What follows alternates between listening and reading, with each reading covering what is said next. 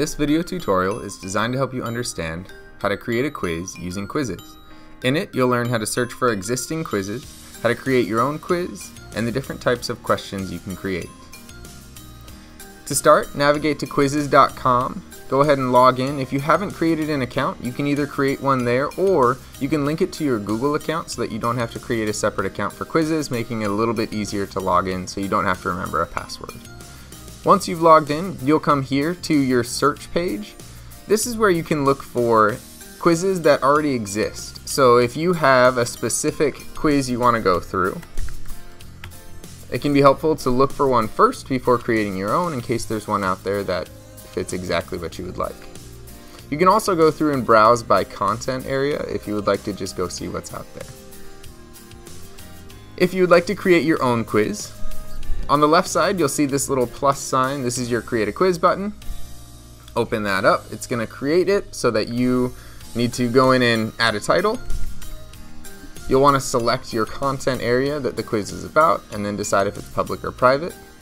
When you have that, you can click done. You can also add a question or an image there if you would like.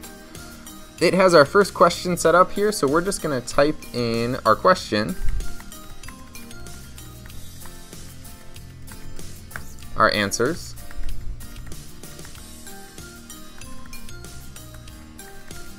and then you notice here all of them are marked as incorrect. So we're going to want to find our correct answer and click where it says incorrect, and it'll change it to the correct answer. Now when students select Thursday, they'll get the question right. When we're done with a question, just click on New Question to go to your next one. One of the cool things about Quizizz is that it allows you to use symbols that you might not be able to use in other programs. To get there, you're just going to click on this button right here. So if I say I want to ask what the square root of 9 is. I can go in and add different types of symbols using this little menu that pops up when you click on this button right here. Another little tip that can be helpful with math, you can also use superscripts. That can come in handy if you need to write exponents or something along those lines. So we have our question. Again, I'm selecting the correct answer by clicking where it said incorrect, and now it says correct. We have that there. Then we'll click New Question. The last thing I want to show you is how to add an image.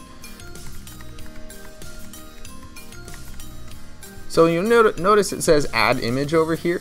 I'm going to click on that, and it is going to give me a few options. If I already have an image on my computer, I can upload it here. Or if there's one on the internet that you want to use, you can upload from a URL. I have that here, and I'm going to paste it and upload it. And now this question will pop up behind my text. When I'm playing, if I want this to go away, I can actually get rid of it so students can see the question, then you can get rid of it, and then they can see the image. So let's go in and add our answers. Select the correct one. And now that we're all done, these are all the questions I'm going to need. I'm going to click Finish. Oh, I meant to mention, up here is your timer, so if you would like to shorten the amount of time students have to answer the question, you can do that here. You can lengthen it as much as you want. Alright, so we're all done with that, so I'm going to click Finish.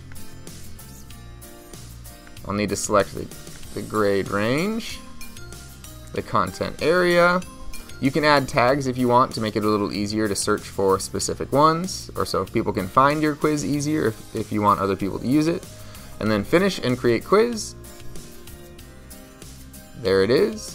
When you go into your My Quizzes section, you'll see it there. In the next video, we'll talk about how to actually play your Quizizz activity.